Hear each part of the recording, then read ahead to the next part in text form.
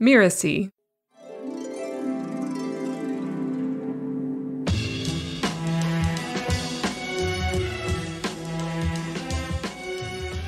I'd gotten into a dark place with money and had to work myself through that and out of that so that I could embrace abundance and truly go from survival mode and just surviving into thriving, then into affluence and beyond that.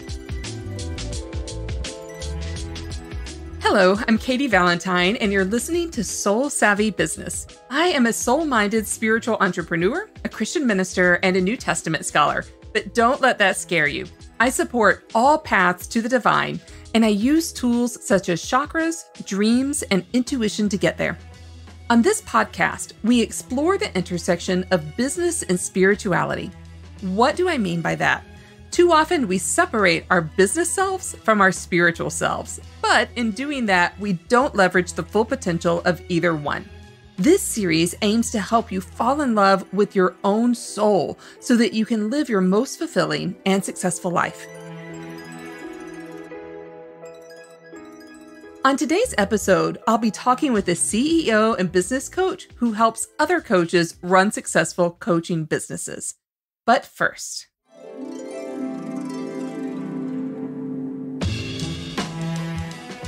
in every episode, I offer a tip around abundance and your spiritual journey. Do you take the time to dream about your business and with your business regularly? This was asked to me recently, and I realized that I had been neglecting to take the time to just sit and dream with my business during what was a very busy time. If you've been listening to Soul Savvy Business for a while, you'll know that I think our businesses have their own energy, and that energy is tied to us as their creators, but businesses also have their own energy and they have their own personalities. And it's critical that we take time to dream with the energy of our businesses. My method is really simple. It's just me, some quiet space, and maybe a notebook. And this has the benefit of me getting away from the endless task, all the stuff that makes our businesses run, but can interfere with the dreaming if we're only doing those tasks. And this is where the abundance is really important because it begins to flourish when we're able to dream big and to let our businesses dream big too. And this is the order that I've experienced when working with the energy of businesses. Dreaming big clarifies our intentions. From our intentions, we set goals, and then from our goals, we create strategies and tasks to fulfill those strategies. The abundance of your business starts always in that dreaming big phase and then gets fulfilled through intentions, goals, and the tasks. So don't delay, get quiet with your business soon so that you can dream big and bring in that abundance.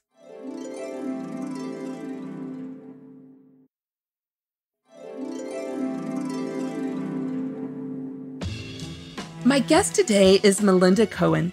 Melinda is the CEO of the Coach's Console, a 7-figure software, training, and coaching company that has helped thousands of coaches create profitable and thriving businesses. She is a systems expert who helps coaches get over the tedious task of running their businesses and focus on what they actually love, the actual coaching of amazing clients. Plus, she is the host of her own podcast, Just Between Coaches.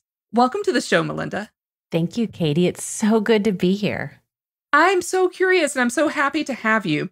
Did anything resonate with you in the tip today, the abundance tip on the topic of just dreaming big, especially with your business? Well, it's interesting as I was listening to you to describe the tip. Of course, I'm taking notes because it's just what I do. But at the time of recording this, we're in the early January dates, and I am taking a considerable amount of time to rejuvenate and dream in my business. Like literally exactly what you just said, sitting around, staring out the window, which seems odd at times. It's like, what am I doing? But just sitting around, staring out the window, taking my puppy for a walk, doing these seemingly unrelated things. But what I know in my 18 years of doing this is that is a critical part of the creation process, bringing new ideas to life, bringing new opportunities so that they can come to pass, that we have to have this. And as one of my good friends shared with me and taught me over the last few years, when we skip this step, that is the fast path to burnout. Yeah. Like there's where burnout, overwhelm, resentment begins to come in, and it starts feeling like a job, not a mission or a calling, and not the work that we love anymore. So I'm in exactly that spot that you just talked about. And I love how you described how our business has its own energy and its own personality, and we have to fuel that. Yes, and respect it. Yeah. Respect it, honor it, listen to it. Yeah. Yeah. Sometimes we get into our thinking brain, and while that's a necessary part of the ingredient, if we forget to bring in that which is greater than us, we can really miss out on a lot of key things. Well, that just leads perfectly into the next question, which I ask each guest. How would you describe what you consider to be the divine? What word or words do you use? Well, that's interesting. I use a collection of them. I grew up as a preacher's kid. My dad's a minister. He's retired now.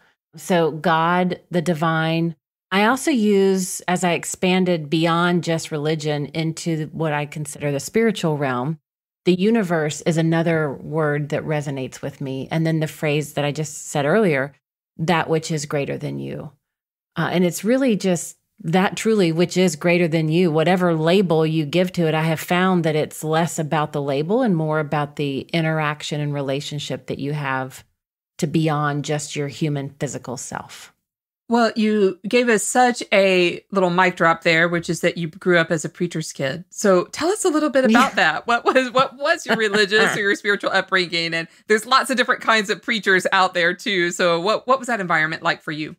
So my dad, he was minister of Christian Church Disciples of Christ. And one of the beliefs that I grew up with was that there was one truth, many paths. And my dad was a very welcoming individual as a minister, and also created that culture in the church, in the congregation that we were at. And so all walks of life were certainly welcome. And I grew up with that inclusive type of experience since I was a little girl.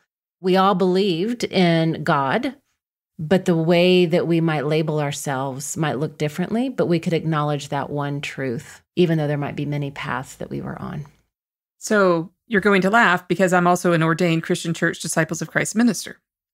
What? I know. Well, that's crazy. I feel sure your father and I know many, many people in common because we are a fairly small group, mostly in North America and Canada, and a few other places around the world. But if you know one disciple, you have like 10, 15, 20 people in common. So that's so great. Well, what has changed for you since your Disciples of Christ upbringing? Where are you now? Has it been a continuous path, or have there been kind of ups and downs on the spiritual journey along the way? Well, I think all journeys are up and down. Even if it is a continuous, overall, it might be the upward spiral in the evolution, but there's always ups and downs, I believe. I think it's how we learn and grow and evolve as humans, as beings. When I was growing up, it was truly just focused on God, Father, Son, Holy Ghost, the Bible, the teachings from the Bible. And while that was good and very filling, I always felt like there was even more.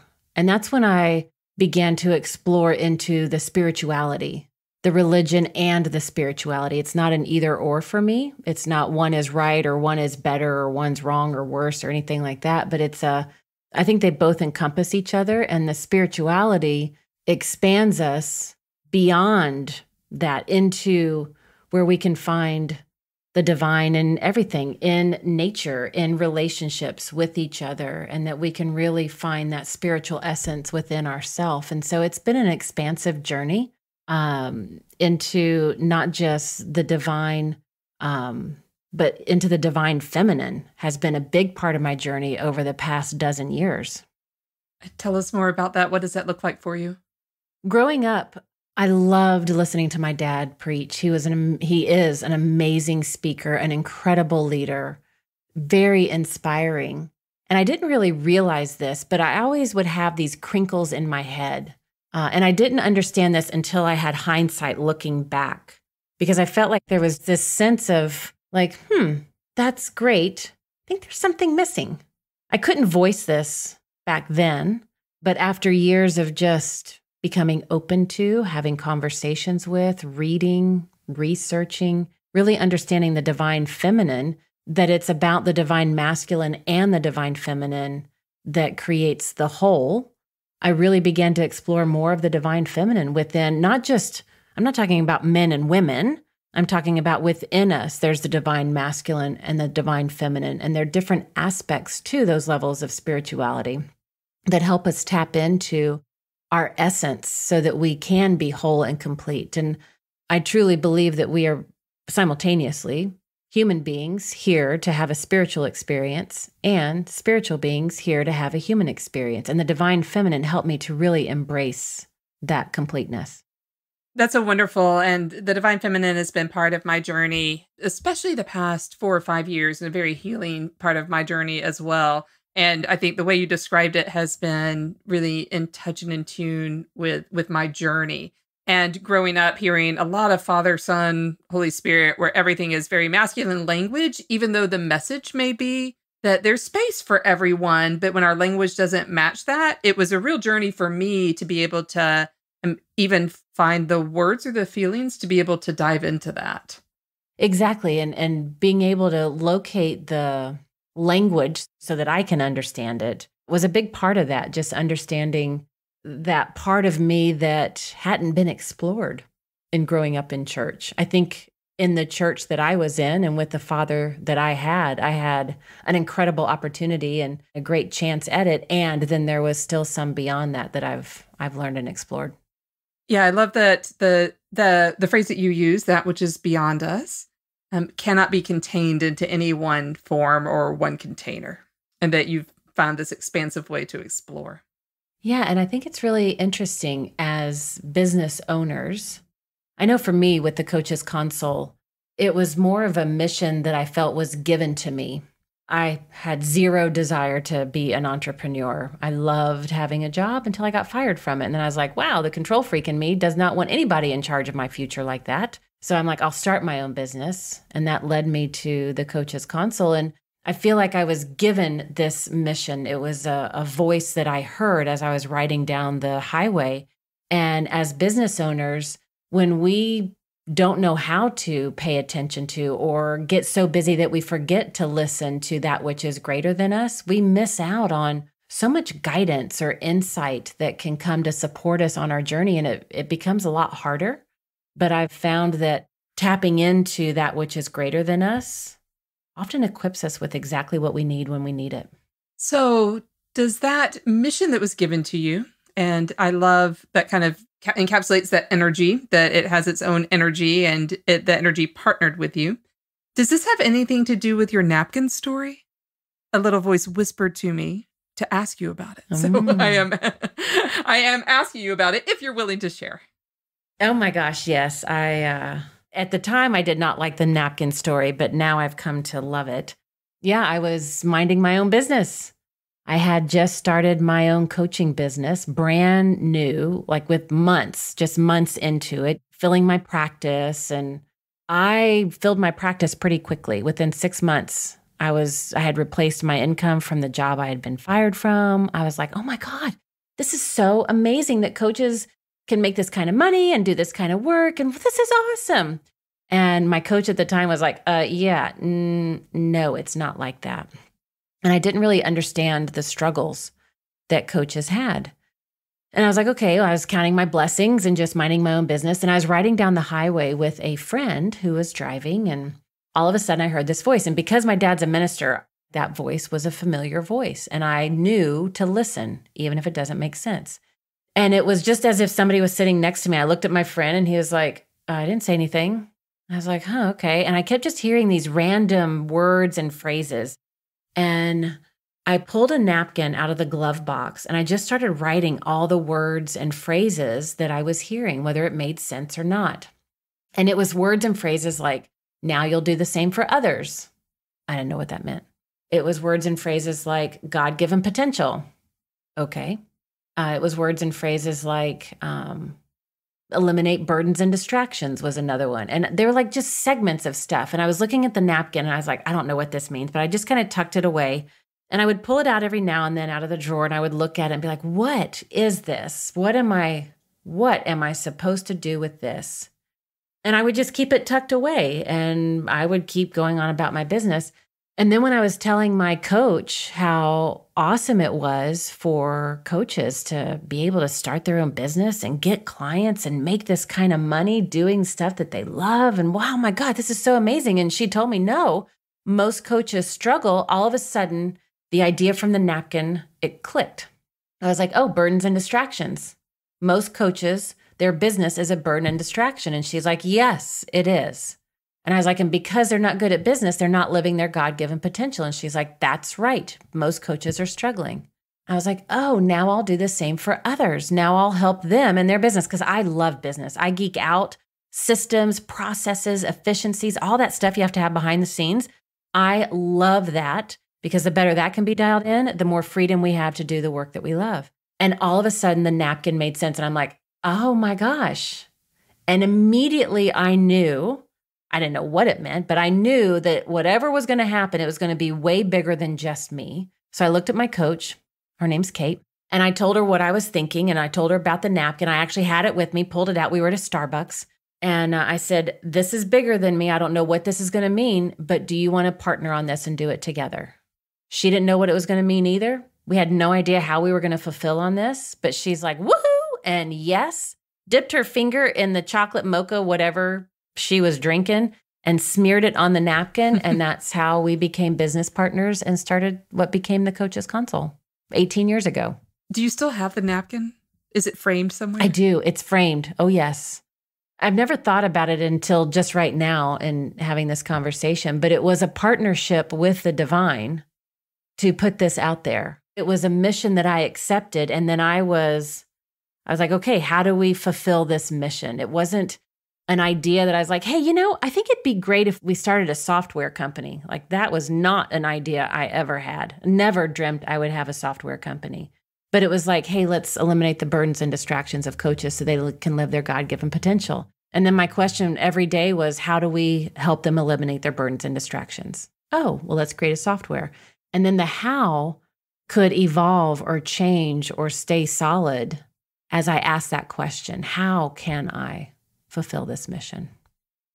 Yeah, and I love the partnership with Spirit, and that thank you for expressing that you really had a choice and some freedom, because my experience is that the universe generally respects our no's.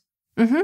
And that we're free to say that. We're free to say no. And we're also wildly free to say yes.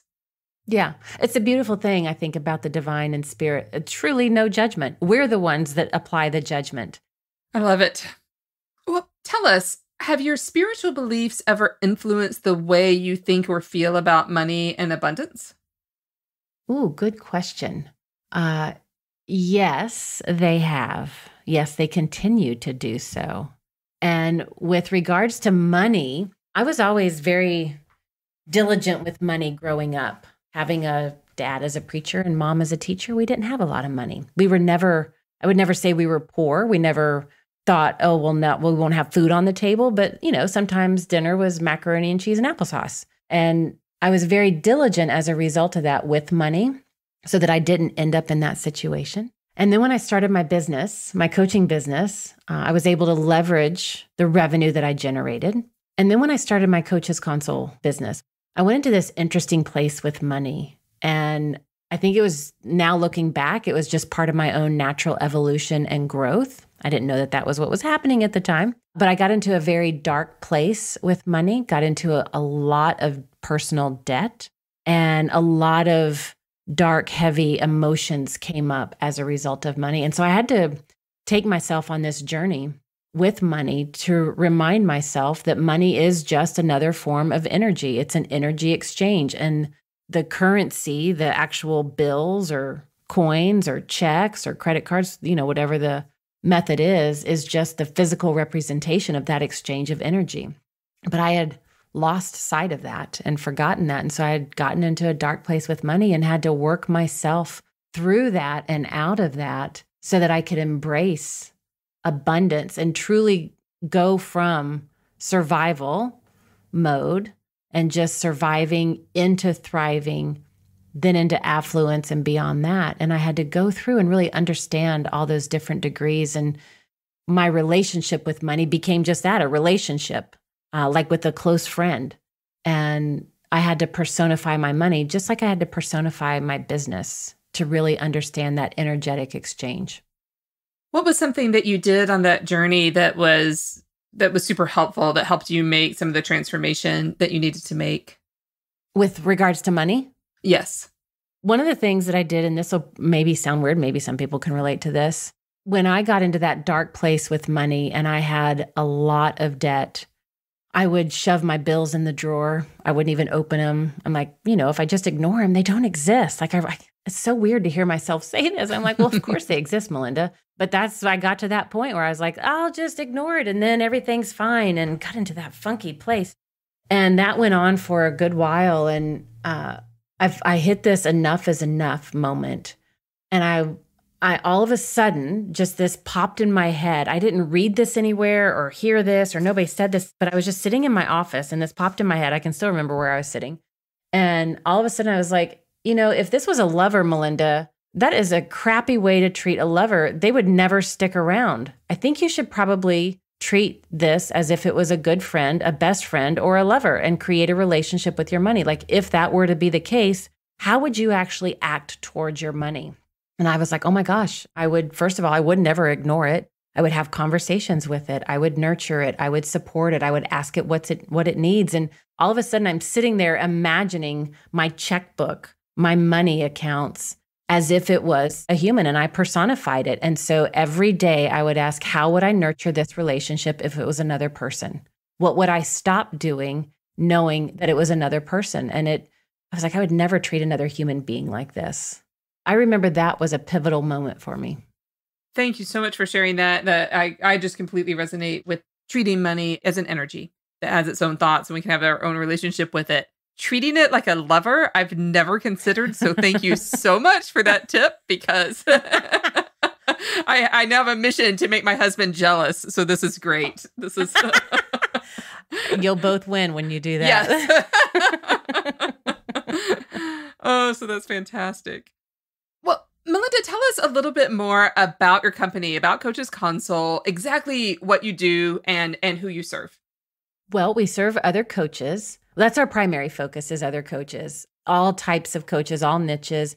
Really, we serve service-based entrepreneurs. So also a lot of consultants, healers, wellness practitioners, personal trainers, nutritionists, those kinds of entrepreneurs that have a gift and a set of services that when they work with their clients, help create transformation. And just like I said earlier, we help eliminate the burdens and distractions. What we know is that thing you're gifted in, be it coaching or whatever your area of expertise is, you're great at that. Most often, you're not great at having your own business because you've never done this thing called a business. A lot of times people are employees, they go on a personal journey, they create transformation with themselves, and then they want to do the same for others and help others. And so we're here to create this transformation. But in order to do that, we have to have our own business or just go find a job doing that thing. But more times than not, because we're the creative types, the service-oriented types, we want to have our own business and do that because we want to have the freedom and the lifestyle that goes along with that. And so they're often not great at business. And so through our coaching and training programs, we help coaches and entrepreneurs understand, what does it mean to have a business behind the scenes?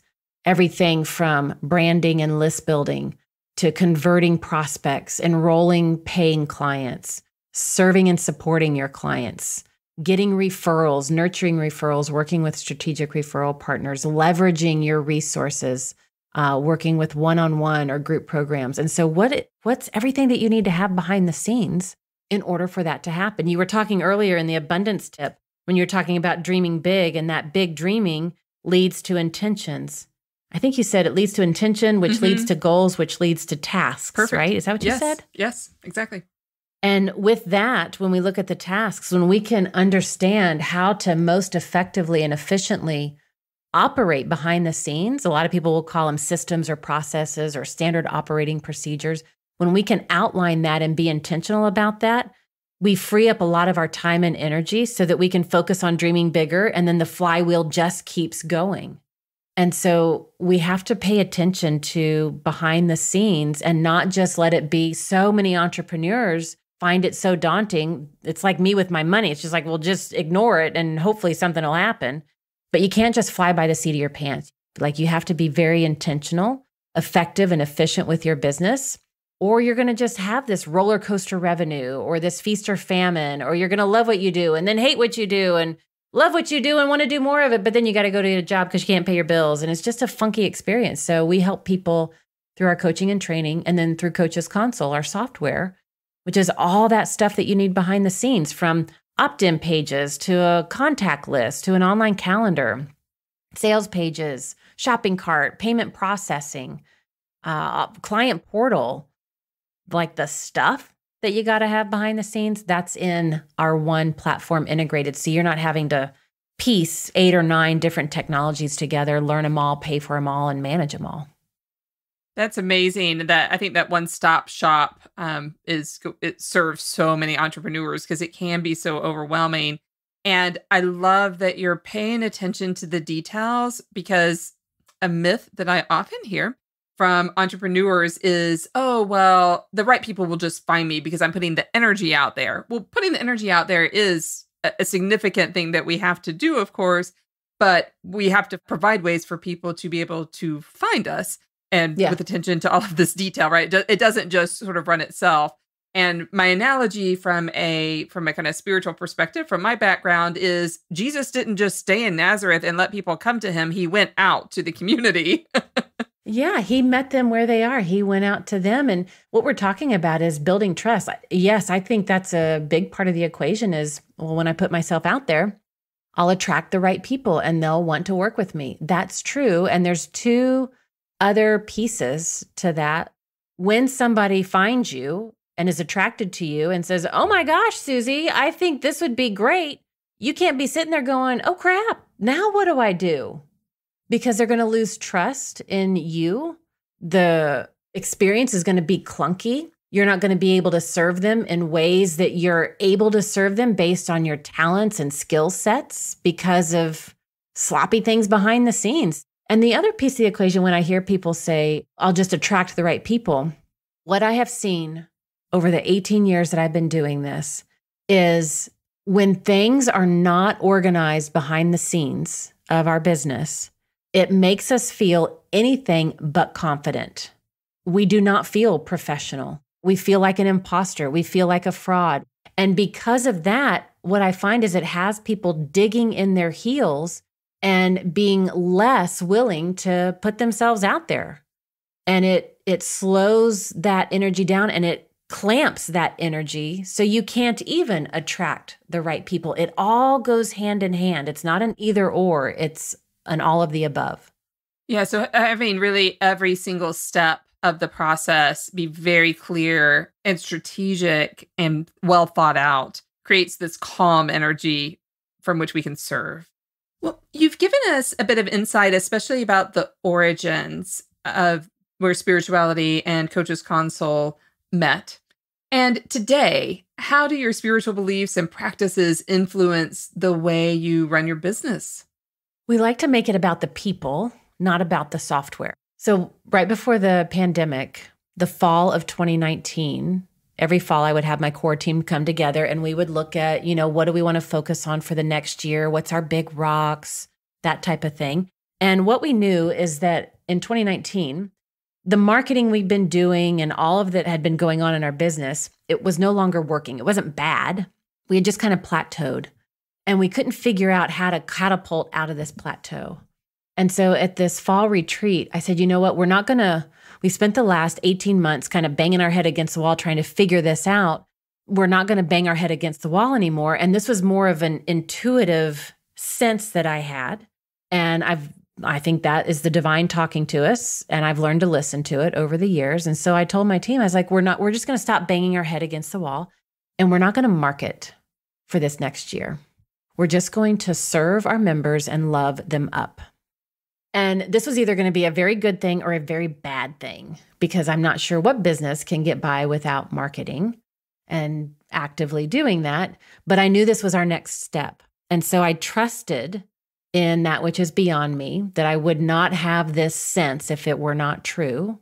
And I took it to the team, and they've also learned to operate in this way. So they rallied around it. And so we canceled all marketing efforts for 2020. And instead, we created what we called our Love 'em Up plan. Over the next 12 months, how can we profoundly serve and support our users with all the resources that we have available to us to help them get results in their business? And we started rolling that out in January and February of 2020. And then we all know what happened in March of 2020. And so we had no event that we had to cancel. We had no launch that we had to pivot for. We had no marketing that we had to scramble for. We were already focused on loving up and serving our members. So I just put the accelerator to the floorboard, and we just served our members through the pandemic, especially those first 3 months when it was so chaotic and frightening and scary. And as a result, a lot of our users, they continued to do the work in this world. They continued to feel good about the work they were doing in the midst of all the chaos and complexity. And they began to have some of their best years ever. Like, none of that made sense in the fall of 2019. I mean, there were so many nights that I'm like, I'm not going to do any marketing in my business. What kind of plan is that? So I struggled. My brain struggled with that for weeks and weeks. It was not a comfortable time for Melinda the human. But Melinda the spirit knew that there was something here, and I trusted it. And I rallied my team so that we could have that collective trust with each other. And we were able to kind of carry ourselves through it together. When I would get in my doubt, my team members would bring me along, or if another team member would get in their doubt, we'd all bring that person along. And so we could borrow each other's trust and confidence moving forward until we found our footing again. And then it served us well because we were serving our members. They were so appreciative. They were leaning in. We created an incredible community, and it's led to a ripple effect that continues on. Referrals, understanding where our members need to be served and supported, where they don't. The feedback that we got was priceless. So it really led to then the following, or later that year, in the fall of that year, how do we need to put together a new campaign? The spring of the next year, what kind of event do we need to facilitate? And now we can continue to serve our members in greater ways. I love it. That's so amazing. So what I'm hearing, I think, is a practice of deep listening and deep trust, even when you're in that very uncomfortable space, as a result of your own practices and your own relationship that you've cultivated with the divine. Yeah. And a lot of meditating. I do a lot of meditation. Sometimes it's in the form of journaling. Sometimes it's in the form of like the spoken meditation. I might call a girlfriend, and that's kind of a form of meditation. Sometimes it's just getting quiet, calming my mind so that I can hear, where in my body am I hearing this voice come from? Is it from my head? But when it's from my chest, like between my throat and my solar plexus, I know that's a voice I better listen to. And it's interesting because it's our bodies that inform our brains, not the other way around. Right. And I think our physical beings are the vessel that the universe and the divine speaks through.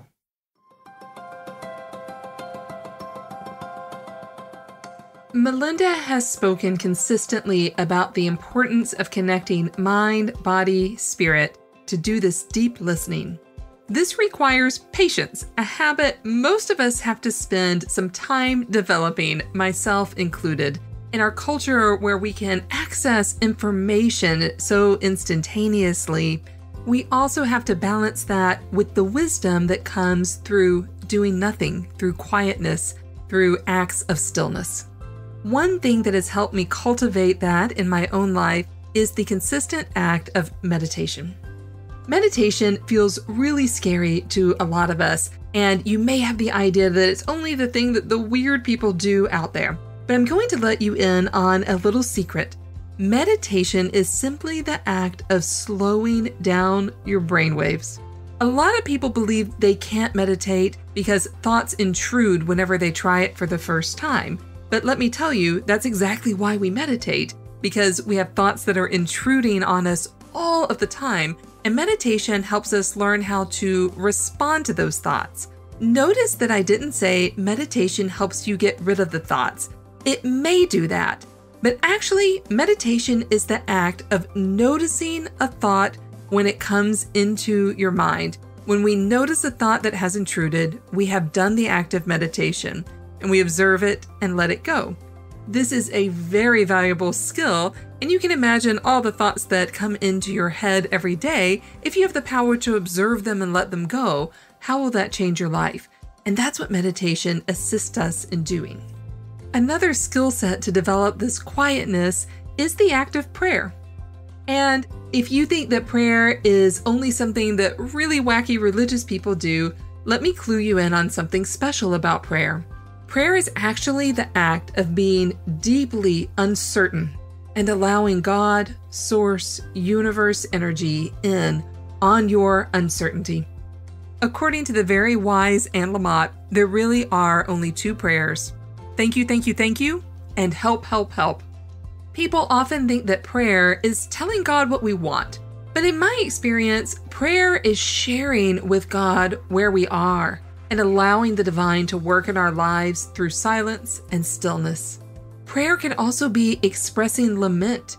It can be telling God how angry you are at God in a very, very safe space. And God is big enough to handle absolutely any emotion that we may throw.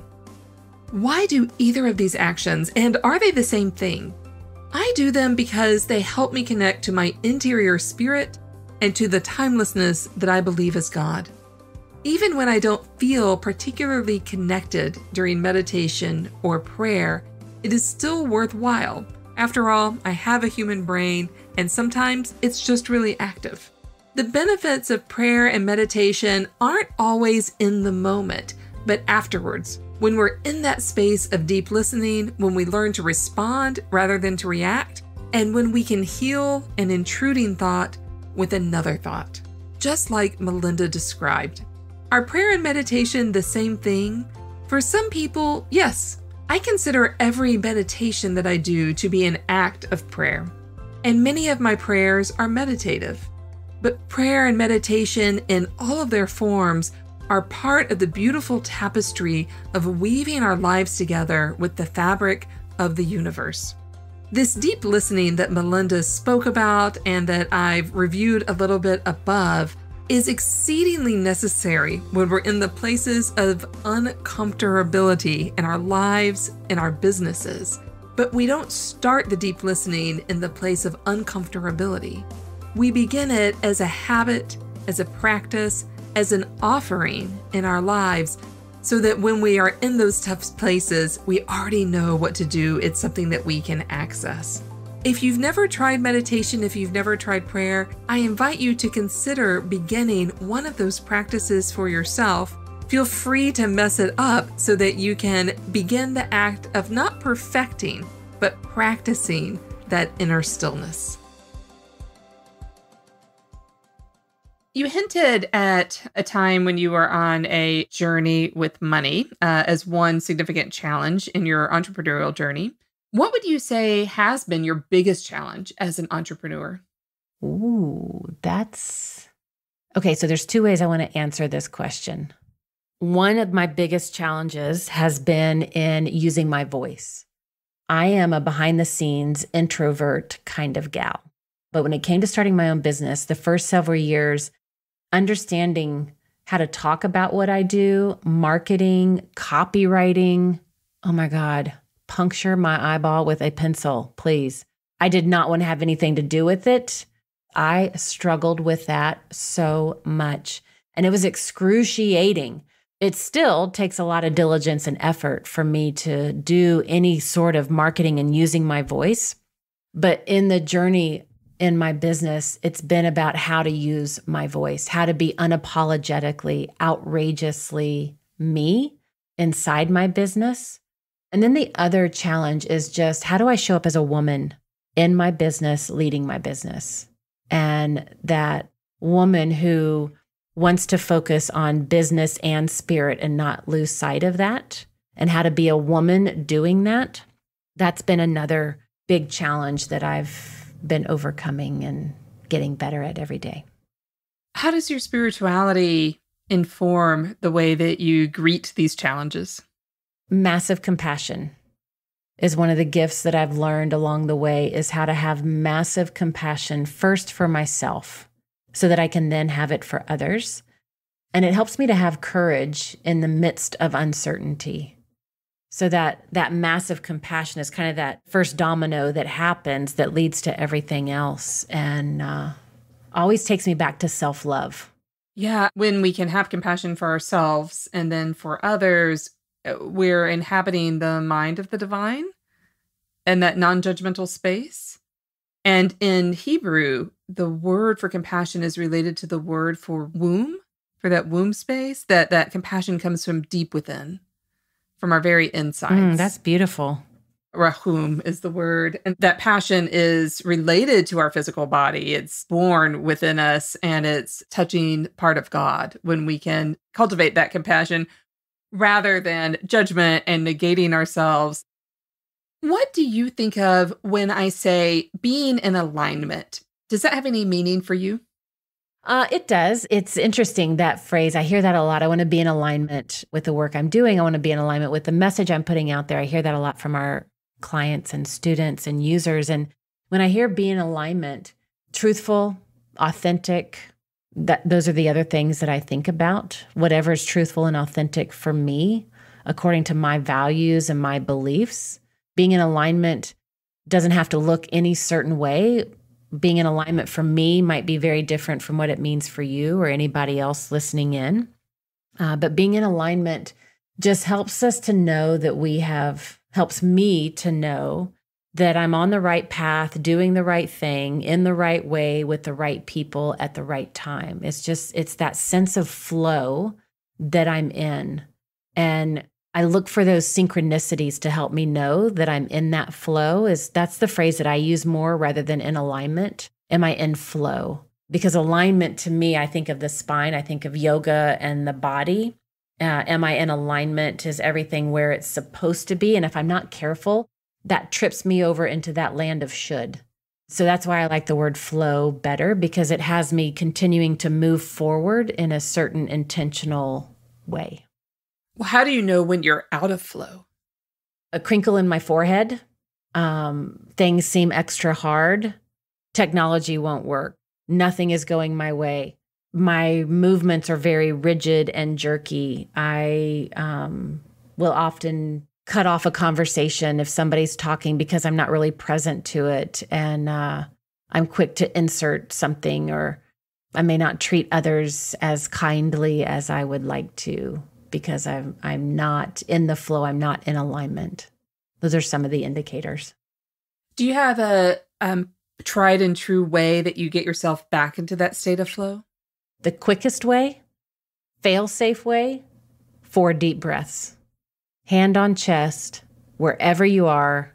If you're driving, pull over. If you're driving, keep your eyes open, keep both hands on the wheel. But 4 deep breaths, just in for the count of 4, out for the count of 4. And just do those few in-breaths and you will get reconnected, realigned, back in the flow without having to figure anything out. And then from there, things can start falling back into place.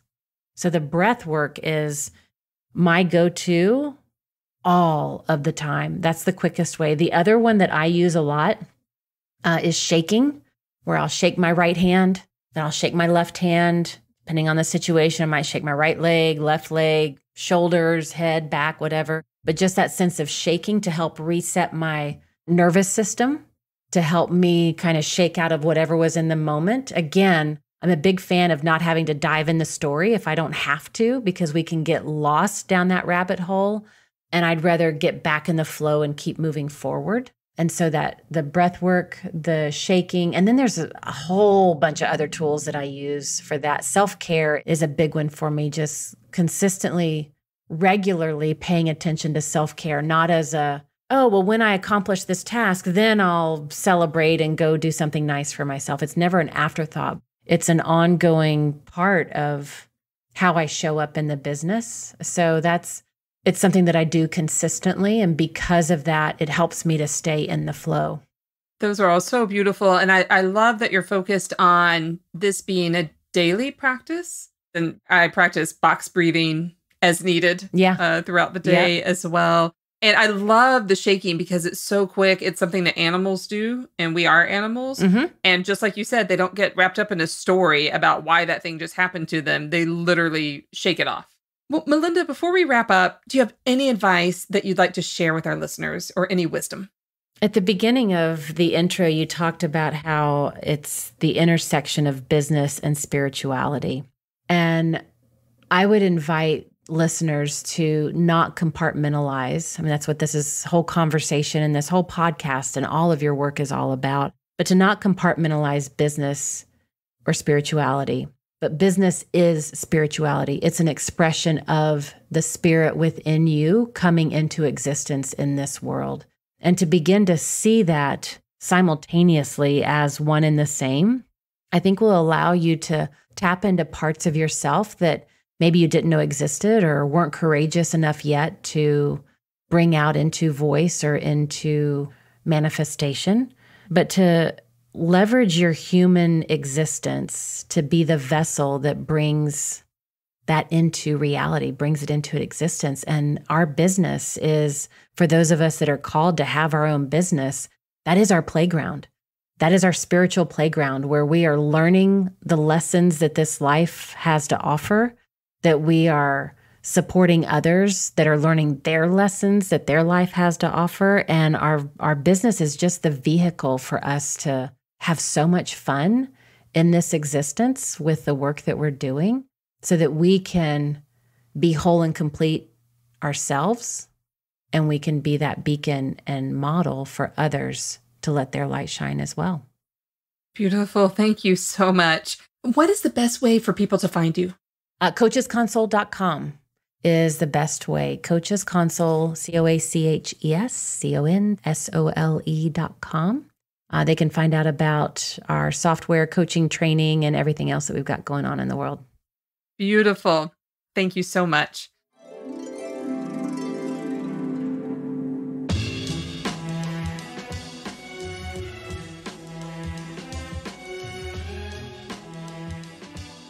I'm Katie Valentine. You've been listening to Soul Savvy Business. Soul Savvy Business is part of the Mirasee FM podcast network, which also includes shows such as Just Between Coaches with Melinda and Once Upon a Business.